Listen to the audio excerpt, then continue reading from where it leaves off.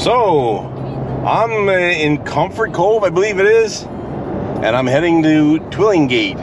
Why am I heading to Twillingate? Well, I'm about to meet Lloyd Colbourne, face to face from Newfoundland Outdoors. Lloyd and I have been chatting back and forth on Facebook for quite some time, and doing face messaging or whatever that's called there, where you see each other and talking on the phone and stuff like that there. But today I'm going to get to meet him face to face. So I couldn't come this close to being near him without swinging out there and saying hello. So that's where I'm headed right now. So like I said, today I was coming out here to see Lloyd, Lloyd Colbourne, Newfoundland Outdoors, who inspired so many other Newfoundland outdoor TV shows and YouTube creators. Well, there you are, sir. Now there I am with all that build up. I hope it don't let you down. No, I'm out here at Twillingate. I spend the summers there at my whole hometown where I grew up, and I take my time looking at the old people that I used to know. Most of them underground now. I'm over 90, and I'm still healthy, and I'm still on the go, and now I'm writing books about hunting rather than killing animals. I'm talking about them and bragging about them, okay? Right on. I just got set off of Lloyd, and he's going to autograph them for me there now. Autograph set of Lloyd Colbourne's books. Well, this book here is a bestseller. It's in its third printing. It's all hunting stories, yarns and tales. And then there's three about my life story growing up in Twillingate, my life for what it's worth, which takes me up to about 15 years old, and then I take on reaching beyond my grasp as I start to go through life and do things, and this is all humor and funny and stories and naming names, and there's all reality.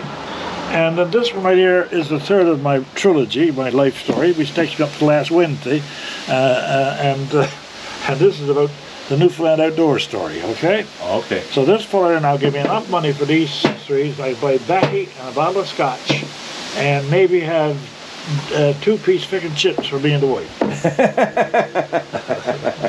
So thank you.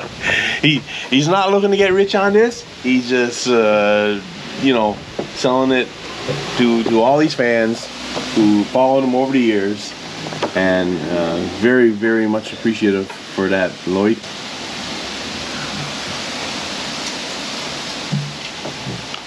I-E or Y? I-E. I-E, yeah. Some people use. All the best. 2013, 2023.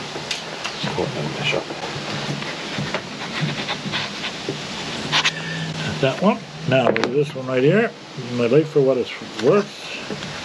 This one is in all this. The government just bought 94 copies of this, and put them in all the schools and all the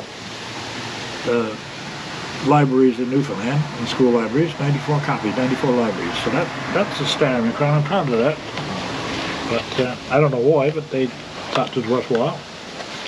Well, it's time that gets documented proper.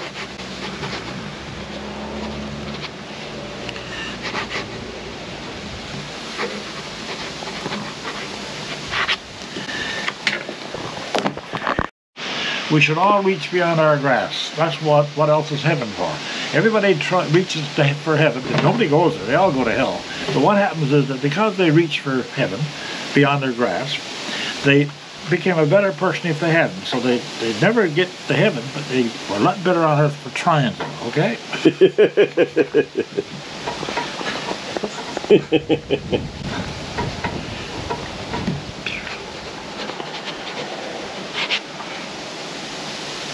Now, those of you who know me, you know I'm going straight to heaven. I don't even have to wait at the pearly gates. I don't believe in no gates. Only Narm gates down there, music great fella. There we go.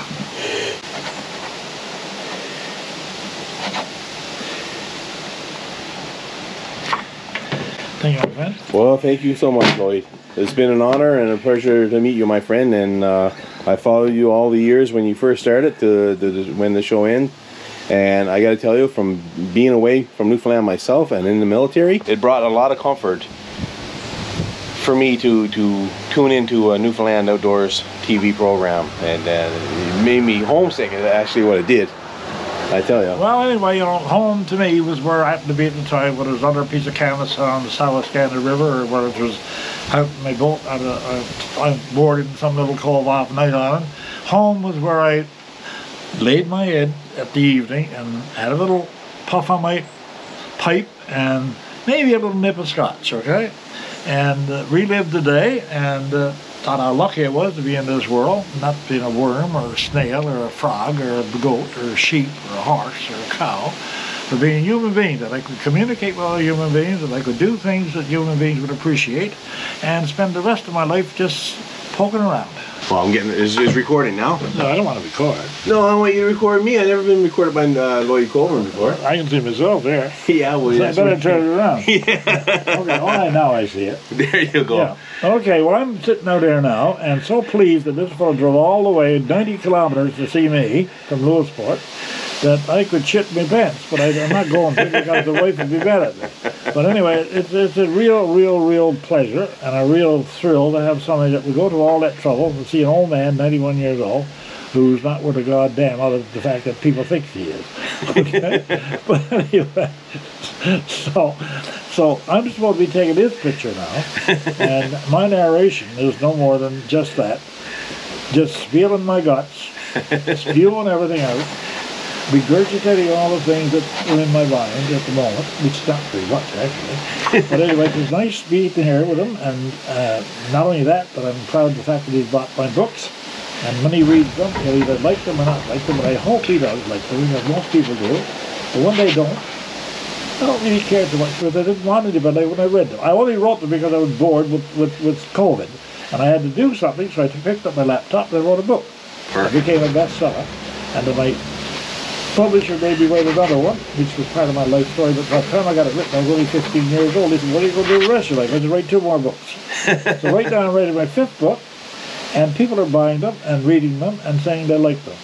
So what else could I then hope for at the end of his life, with people saying, read your book, Robert, not bad at all, write some more, can't wait till the next one comes out. So that was fine, and I'm happy with that. So it was nice talking to you, my son, and thanks for visiting me, and all the best to you. All right, thanks, Lloyd. Much appreciated, my buddy.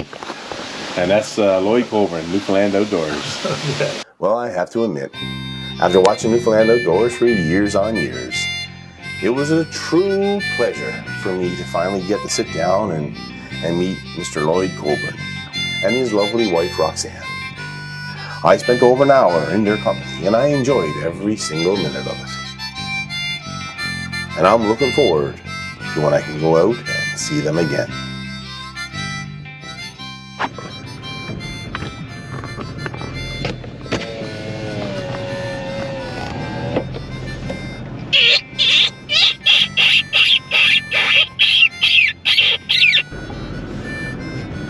Watch this, guys.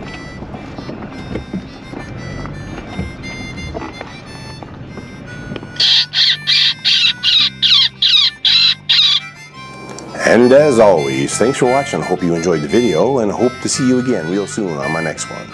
My next adventure will probably have me up in the Louise Hills looking for moose, or up by the Louise Hills looking for moose. Anyways, I'm looking forward to that adventure, and I hope to see you there.